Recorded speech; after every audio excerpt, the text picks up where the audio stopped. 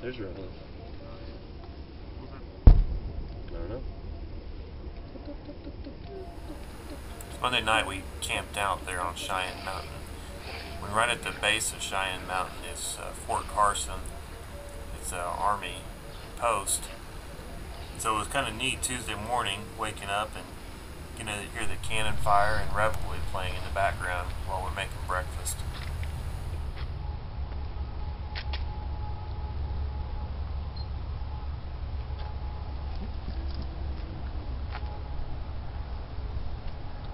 Here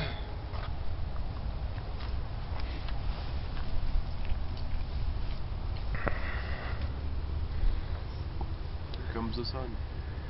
Doo -doo -doo -doo. Here comes the sun. Say what? It's a Beatles song. Here comes the sun. Doo -doo -doo -doo. How's the rest of it go? We finished watching the sunrise, broke camp, got some supplies from Colorado Springs, and we headed to the mountains.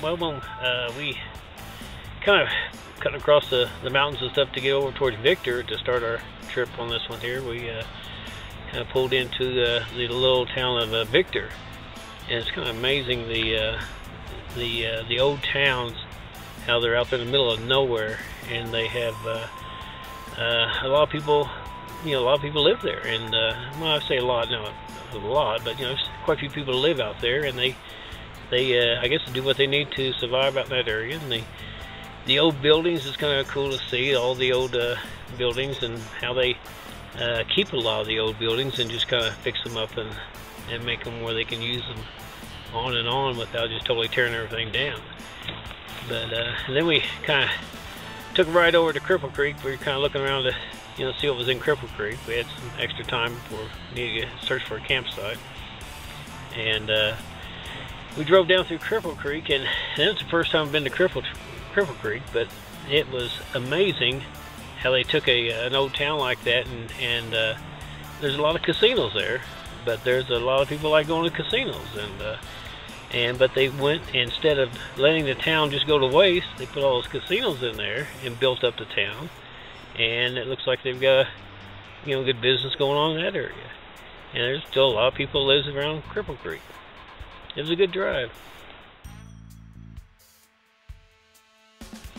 We were looking for a place to camp, and we were striking out. We went down this one road, talked to this couple, and they pointed us back to Gold Camper Road. So we went on up there, and we ended up having to drive probably like about 4 or 5 miles down the road before we even came to the National Forest. And there was nowhere to camp, nowhere to camp. There's a few, once we got in the National Forest, we saw these little pull-off spots, and we thought, you know, okay, well, maybe that's a good spot. Well, you know, okay, if we can't find anything else, we'll come back to it. Well, as we were just about to turn around to go back, and we came up on the first tunnel, which is old train tunnel from back in the old gold rush days for this area. As soon as we came to out the other side of it, it was really neat. Just right there was an open area. It was a National Forest property and everything. There had been some campsites there before, and we drove around to it and we set up camp, and and we had everything ready and had dinner and everything before it even got dark.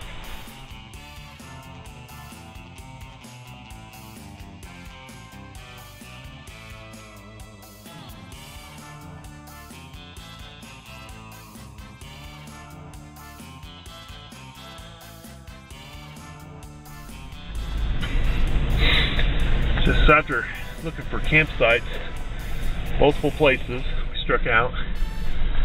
So we decided to go on down Gold Camp Road, get into the National Forest to camp. So we're gonna go down here and get set up. This is where I'll park the Yukon overnight. And then come back and get it on Thursday. But glad we held out a little while. No kidding.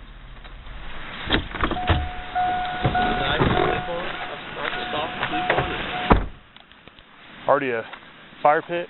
Yeah. We can just dump the coals in there. Okay. Get to work. Are you going to leave that here, or are you going to park up there in the morning? I'll park it down here or down there somewhere. Probably right here. You know what? Just a thought. Yeah. Why don't we drive back out and ride this one back in? Well, where we're going to park it, this is a perfect place to park it. Alleyway, it's outside. I think this is the place to park. It's not really noticeable. But maybe it'll be fine there, I guess. The only thing I was thinking is if it rains real bad. So I got a winch and four-wheel drive for. Well, it ends up down there. Yeah. So I was thinking maybe you want to park up there, but it's up to you. This will work.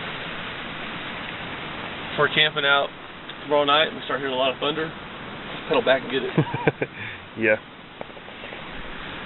It's gonna be nice to sleep to, the ambient noise, the river.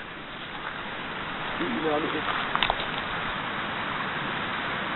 gonna say, if we got plenty of time, if we make it up to the mountain or coming down, and still we got plenty of time. Might just be a day adventure. Come back and camp here again? Is that what you're saying? Oh, no, going into Colorado Springs? Yeah. Come back and get this and go. Yeah. Drive it on down the rest of the way. I don't know about that.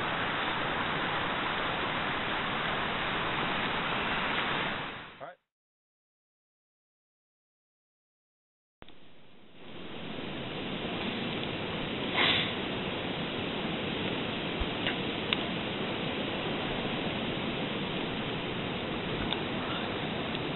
Only vehicle I think I saw last time was a Jeep.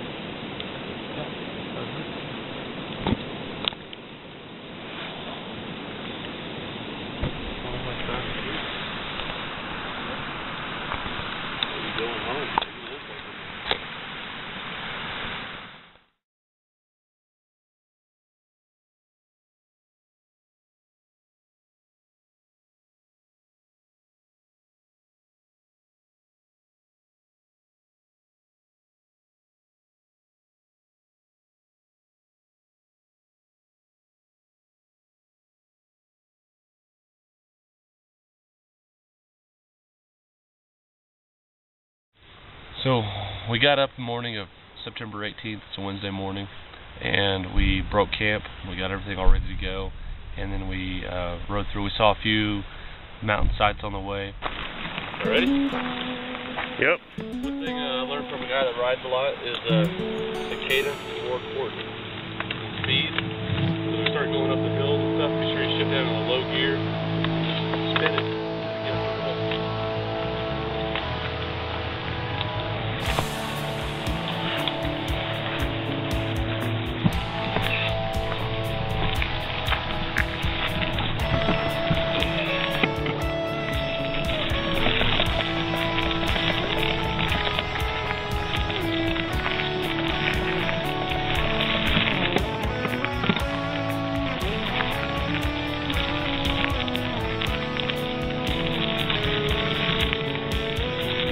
Oh yeah, I can do this all day.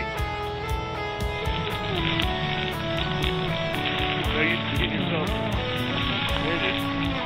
You already are.